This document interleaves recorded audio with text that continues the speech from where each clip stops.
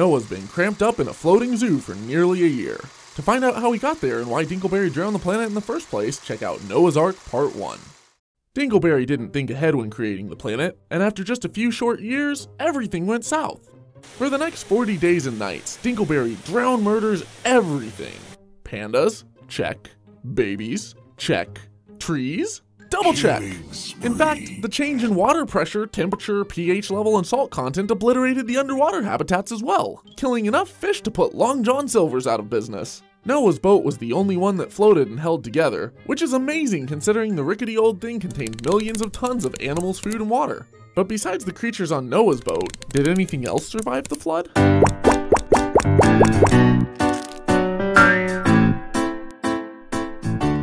Noah stayed busy keeping the termites and woodpeckers away from the side of the boat and shoveling 9 million pounds of poo out the one window. He could have saved himself some headache if he'd just brought a few million dung beetles along to help out. Fortunately for everyone, Dinkleberry didn't get a burnt offering fix that year. With all that methane on board, they would have all lit up like a giant fart. At 30,000 feet up, it was super freaking cold, which was great news for the penguins, but not so much for the meerkats and camels. Once the genocide bit was done, Dinkleberry sent a strong wind to blow back the water. It lasted for 150 days, and while it somehow didn't cause a massive arc-crushing storm, it was strong enough to push all the water over the edge of the earth. Did I mention that the world was flat back then? The boat floats around nicely for a while before lodging itself on a mountaintop. They chill up there for a few weeks till Noah finally sends out a couple of bird scouts to look for land. One comes back with an olive branch, because apparently olive trees had gills back then and could survive half a year underwater. With almost no view available from the one window, Noah takes off the roof of the boat to look around. And sure enough, the land is almost dry.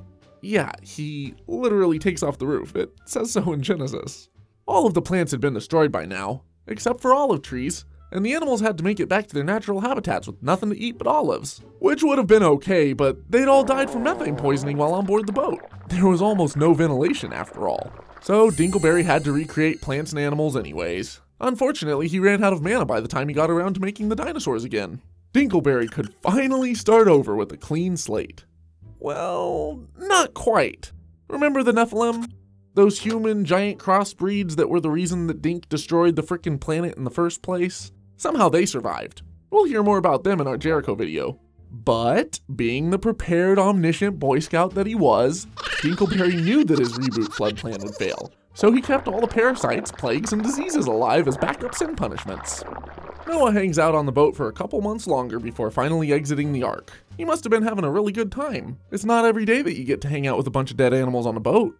Emerging from his boat, he slaughters and burns some of the few remaining animals. Now Dink really digs the smell of his barbecue, and he leaves Noah a rainbow as a reminder of all the fun they had. This really helped spice the planet up a little, since it was drearily dull with all the gays gone.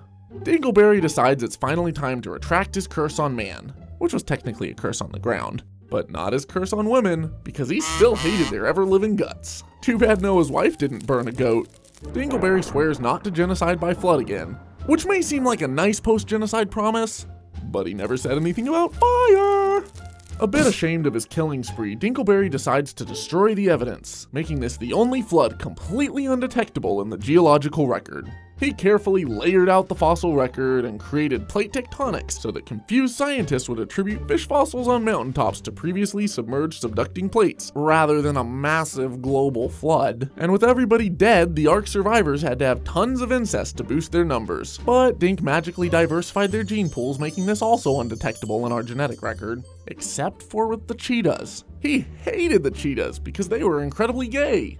No, like, they actually are. They weren't even supposed to make it on the Ark, but they were too damn fast to keep out. Most of the other gay animals were wiped out completely, including the Fabulosaurus Rex.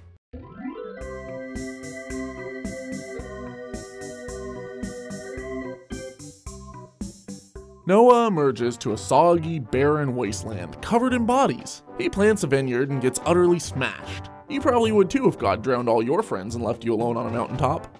His son Ham walks in on him while he's lying there drunk and naked, and he laughs at his penis. Even though Ham's one of only 3 fertile men left alive, Fargblut had a bad case of chlamydia, Noah curses the crap out of him, wishing slavery on his own son. But it was righteous anger, which made it okay. When Noah finally sobers up, he's misplaced the Ark. He wonders if the whole thing was just a dream, but passes the story down through the generations just in case. And a millennium later, some unknown author wrote it down. So much for Dinkleberry's cover-up attempts. The story Noah told his grandkids was that he was a righteous man who got to spend a year suffocating, packed like a sardine in a tiny pitch-black box with no fresh food, sex, or fresh air, surrounded by animal farts, feces, howling, squealing, growling, and wailing. He even told them about his horrific allergies. He got no exercise and the cramps were out of this world. But it was absolutely glorious because Dink drowned the ever-living daylights out of his mother-in-law. Woohoo! At least, that was the biblical story of the ark according to Noah. Here's what really happened. Dinkleberry got a bit drunk on Jesus' blood and decided to pull a prank on the old man down the street. Noah. Jesus and Dink told him a giant flood was coming and he had to build a massive boat to save the planet. They had no idea he actually would, but after he did, they felt kind of bad. So they flooded the world just to play along with it and not hurt the poor old man's feelings. Whichever account is true, it worked out for Noah in the end, and if you worship Dinkleberry, everything will work out for you too. Thank you guys so much for watching. Be sure to vote by clicking right here or writing in the comments below about which Bible myth you'd like me to animate next. I'm trying to turn Holy Kool-Aid into my full-time job, which would mean much more content created each month for you guys. If you'd like to support me, please go to patreon.com where you can donate on a per episode basis. There are some pretty sweet rewards there too for my patrons, and the more you contribute, the better the reward. Not only that, but after each donation milestone we hit, I'll create something extra special as a thank you. For example, once we hit $100 per video, I'm attending a super traditional church dressed in a devil's outfit handing out apples from my knowledge basket. I'll record the whole thing of course, and patrons get exclusive early access to it. Finally, I want to give a huge shout out to R and Raw, who just by mentioning my channel on Facebook caused my subscriber count to triple over a 24-hour period. Thank you, Aaron. So if you haven't checked out his channel, please click here and check it out now and show him some love. Thank you for the support, and remember, don't drink the Kool-Aid.